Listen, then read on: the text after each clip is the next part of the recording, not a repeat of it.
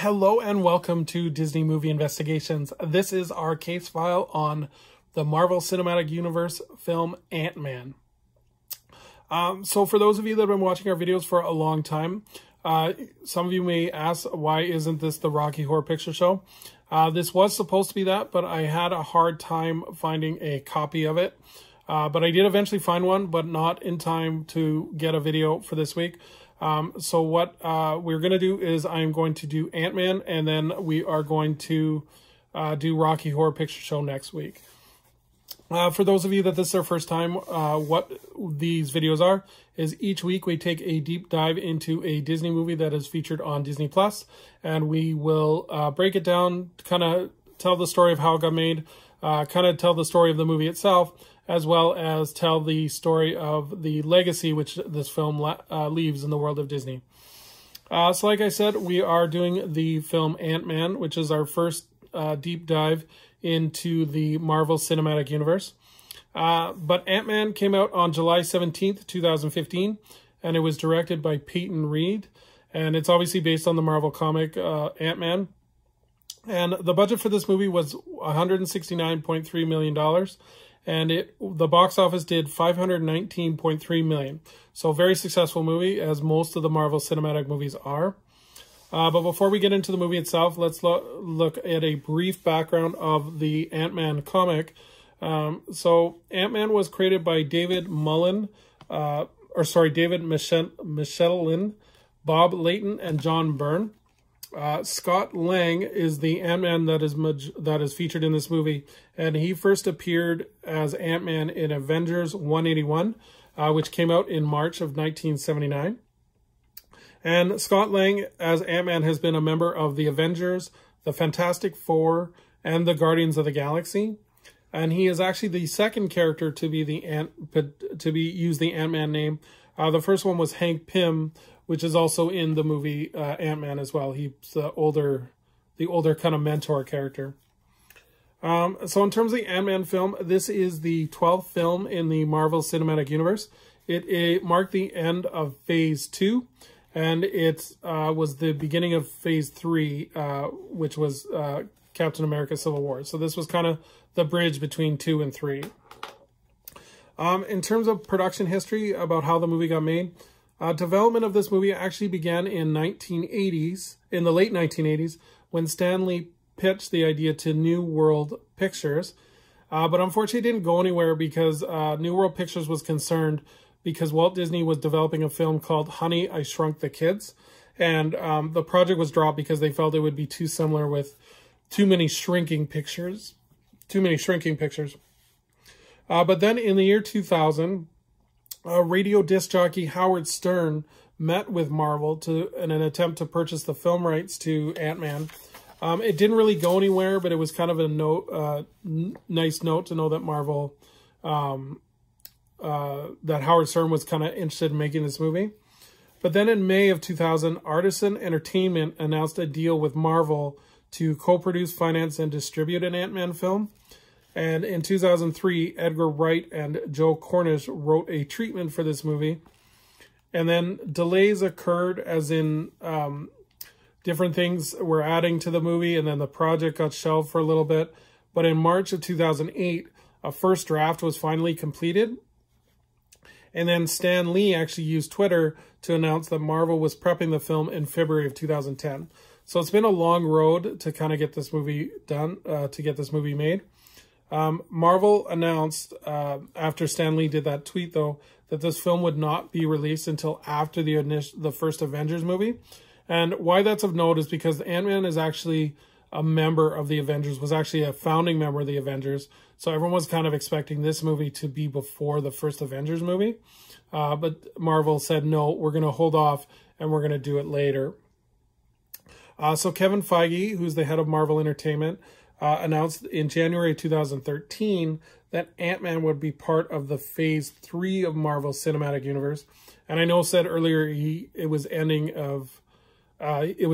of Phase 2, but Kevin Feige initially wanted it to be the start of Phase 3. However, pre-production was delayed, and it began after the conclusion of Avengers Age of Ultron. And then principal photography finally began in August of 2014. And then Kevin Feige revealed that Ant-Man would be actually the final phase of Phase 2 and have Captain America Civil War be the start of Phase 3.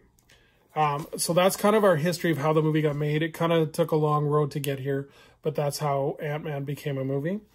In terms of the cast, for the coveted role of Ant-Man or Scott Lang, there was actually two major actors that were considered for the role. First was Joseph Gordon-Levitt. He was heavily considered, and he was coming off like 500 Days of Summer and coming off of that Mike Messenger movie. I think it's called Speed Up or something. Anyways, he was really hot property at the time. However, the role eventually went to Paul Rudd, who those of you may recognize him from Role Models. He was a star in Role Models, and he's quite a funny comedian. Evangeline Lilly plays the role of Hope Van Dyne, and so she's kind of the love interest for Scott Lang. And then Corey Stoll plays Darian Cross, as well as the Yellow Jacket. So he's the main villain of the piece. And then we have Bobby Carnevale, who plays Jim Paxton, and Judy Greer plays Maggie. They're the parents, or Maggie is the ex-wife of Scott Lang, and Jim Paxton is the stepdad to Ant-Man's daughter. And then Michael Douglas plays Hank Pym, who is the senior mentor to Scott Lang and the original Ant-Man. And then you also have Michael Pena as Lewis, who is Ant-Man's best friend. So now that we know kind of all the players and how the movie was set, let's take a look at the plot. So armed with a super suit, the astonishing ability to shrink in scale and increase strength, cat burglar Scott Lang must embrace his inner hero and help his mentor Hank Pym pull off a heist that will save the world. So this movie actually had an extensive marketing plan behind it. And I think the reason for this, and this is just me speculating, is that because Ant-Man is not a well-known Marvel character like Captain America and Iron Man, so they had to kind of get people really excited for this movie. So in March of 2014, ABC actually aired a 1-hour special called Marvel Studios Assembling a Universe, and it included a sneak peek at some of the pre-production plans that they were doing for Ant-Man. And this special is on Disney Plus if you guys want to see it. But it's basically a documentary, kind of how they made the first Avengers movie. And then in November of 2014, the same year, ABC aired another special called Marvel 75 Years from Pulp to Pop. And that's also on Disney Plus as well. And this showed the behind-the-scenes footage of Ant-Man because they were well into production at this point. And then a full-length trailer finally debuted during the premiere of ABC's television show Agent Carter, which is also a Marvel television property. And then in April of 2015, a viral campaign actually started where Leslie Bibb, reprising her role from Iron Man, did a fake newscast, and she was playing journalist Christine Everhart. And she was doing a fake news class, which included the fallout of the events from Age of Ultron, Avengers 2, as well as she mentioned Scott Lang's imprisonment. So kind of setting up the movie. So this movie did very well. It set up kind of another piece of the Marvel Universe, and it set up Ant-Man as a character that could be used in future cinematic universes. He does appear in Captain America Civil War, as well as the Avengers Infinity War. And then there is 2 sequels as well. We're going to cover Ant-Man and the Wasp in a couple weeks, so that'll be covered. And then as well as Ant-Man is featured in the Disney theme parks. He is a walk-around character in Hong Kong Disneyland, along with the theme park attraction. We're going to cover the theme park attraction in Hong Kong Disneyland. It's called Ant-Man and the Wasp Nano Battle. I'm going to go more into depth into that when we cover Ant-Man and the Wasp, the movie. However, in Disneyland, what's set to debut as part of the new Marvel themed land area where a Bug's Life land was originally. They kind of tore that down, and now they have a Marvel area, and they have a fast counter service restaurant called Pym Test Kitchen, and this is obviously based on the Ant-Man characters, and it's a counter service restaurant and microbrewery. And the story behind it here is that Pym Technologies is using the latest technology to grow and shrink food. So that should be coming out in, I don't know if it's quite open yet because of COVID delays. Obviously Disneyland's not operating as of recording of this right now. But yeah, it's set to, as soon as Disneyland open, I'm sure it's going to be part of the opening day plans. And sorry, it is in California Adventure as well. So, and yeah, and then with these Marvel movies, they always have a end credit scene. And I thought I just, I'm not going to spoil on what it is, but it does give a sneak peek at the sequel, Ant-Man and the Wasp. So yeah.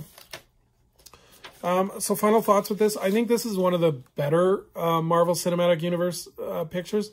It has a great mixture of humor and action scenes.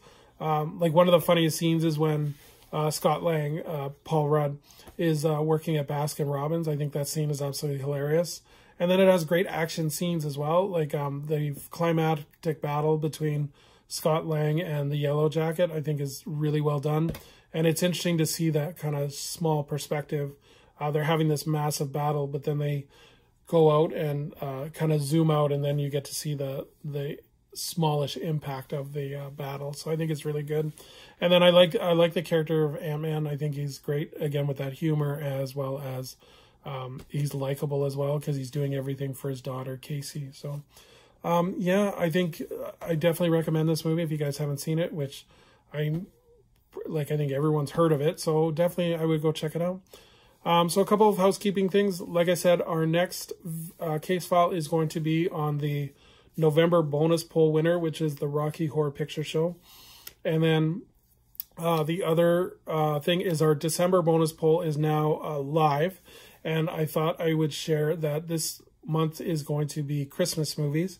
And so the 4 options that, or 5 options actually this month, because we couldn't decide between just 4. So we have the movie White Christmas, the Grinch starring Jim Carrey, the claymation specials, which include Rudolph the Red-Nosed Reindeer and Santa Claus is Coming to Town. We have a Muppet Family Christmas, and we have the movie Elf. So yeah, head on over to our Facebook page and cast your vote of which Christmas movie you want to see covered here on the show. All right, guys, I want to thank you guys for tuning in, and I hope you guys have a great day. Bye-bye.